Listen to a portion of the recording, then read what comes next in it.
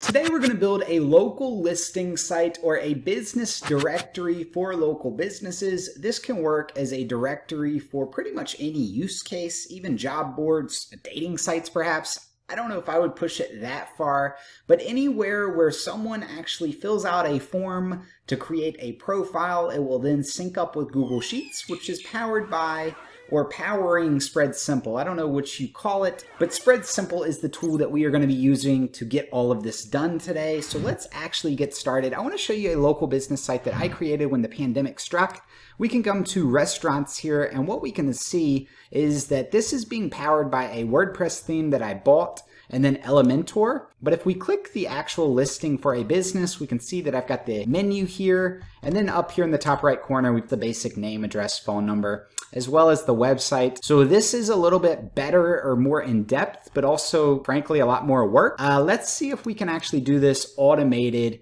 through Google Forms and Google Sheets powered by SpreadSimple.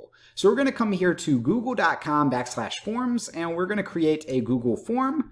In which case businesses are going to fill this out. Let's click the blank form, and we're going to say claim your, and now we just need to fill it out with some basic information. So we'll do business name, address, phone number, website URL, Facebook URL, hours of operation, and then we're going to do a profile picture, in which case we're going to say copy the image link from an online profile, and we're going to do this instead of having it uploaded through Google Drive because I can't get that one to work. You know, it's just a limitation, and we're doing this today all free through Google. If we wanted to do this a little bit better, we would use a different form builder, more high-end, but maybe that'll be for a future video. So next up, we're going to do like a menu or shopping cart URL. We'll do a video URL, and then we're going to give them the option to add more than one image. So we'll do 5 images for now. So we now have our form filled out. Again, we're capturing just some basic information. It looks like a long form, but it's really not. And then here for responses, we actually want to click this Google Sheets button, and we want to create a spreadsheet, and we want to call this local business directory. And let's click create. And now we're going to have our local business directory. And then up here, we're going to click the share button. And then we're going to navigate down to the get link. And we're going to make sure that we change this to anyone with the link. And then we're going to copy this and click done. And then we're going to jump into SpreadSimple, and we are going to create a new site. We're going to paste in this listing site, and we're going to go ahead and get started here. Now, the best way is going to be to fill out our form, test it out, and then we can map this data. So let's go ahead and do that at this point. Let's come up here and let's send this link to ourselves. We'll do this in an incognito window and fill everything out. So let's do aiPROFITz. And so I have filled out this information for aiPROFITz. Now we'll click submit, and now our response has been recorded. So let's actually look at the local business listing, and here we'll see a timestamp as well as all of the information that we have provided. And now if we jump in here, we should be able to refresh our screen and actually have some information that we can do.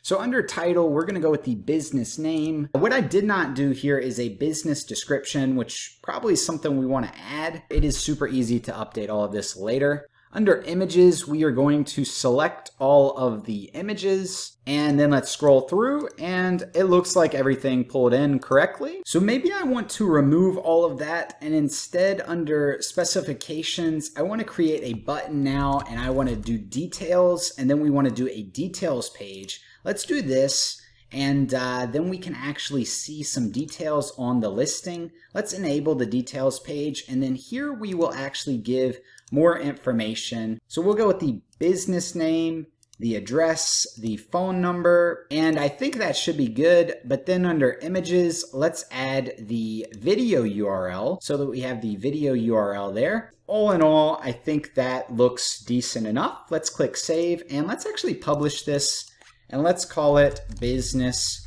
directory. and let's click save. So now it's been published. We can go to our business directory. We can see our business name. We can click detail, and then we can see all of the details. We can click here. This menu or shopping cart URL doesn't seem to be working. That has to do with not having the HTTPS. So if we come in here and we fix this, let's actually come in and fix that and refresh our listing. And now if we click the shopping cart, we'll see that it works. So that is the problem there. That's something to make sure that you know. And then we have our pictures here, so we can scroll through. Now these pictures aren't perfect, but we even embedded a video.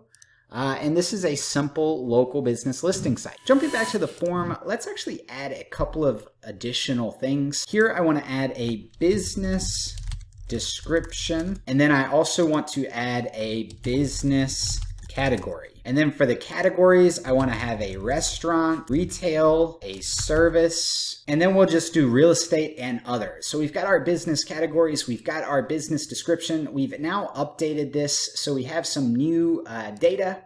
Let's go ahead and click send. Let's copy this link, and let's actually refresh our Google Sheet. And what we should see here is that our new columns are added down here, which will be additional stuff that then we can add into SpreadSimple. So let's jump back to SpreadSimple and let's refresh our page. And then on our home page now, under subtitle, I actually think I want to bring in the category. And then under text, I want to bring in the business description. And then for price, we'll put the hours of operation. And let's actually fill out our form with this business's information. So then let's just hit submit. Then let's check out our business directory and let's see it auto update. So there we can see currently the hours probably don't look good right there, but I like the categories right there. I like the brief description. Then we click the detail tab and we get some basic details. So now we filled out another listing. Let's go ahead and click submit. And then on our website, our directory site, we can now refresh and we can see that we have another listing. So now we need to jump back to SpreadSimple and let's actually enable some filters here, and let's allow people to filter based on category. And then let's enable sorting and let's allow people to sort based on name and based on category. So now we've got a business category where people can filter based on category, and then we've got the sorting. They can sort based on name or business category. And so now let's jump up to the design elements, and in the header, let's show a header up here. We'll do business directory, and then we'll do a local business directory, support local businesses. Let's go ahead and change this image here and let's just browse business. So we've got the local business directory, support local businesses. So we're going to add a link here where people can submit their business listings. Let's actually then come down to pages and links, and up at the top, let's add a link and submit your business. Let's make this a primary button, paste in our Google Forms link. Let's actually see if we can open this in a pop-up. I wonder if that'll work.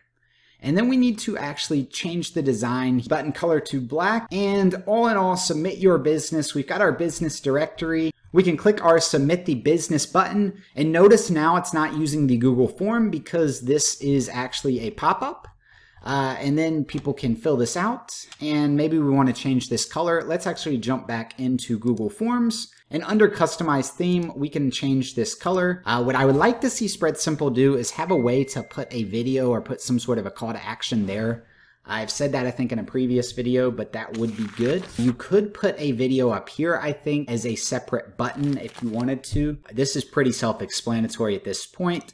Again, you can scroll through, you can click View Details, you can click the links. You can support aiPROFITz by visiting our SpreadSimple site, support.aiPROFITz.com. And I hope this video has brought you some value.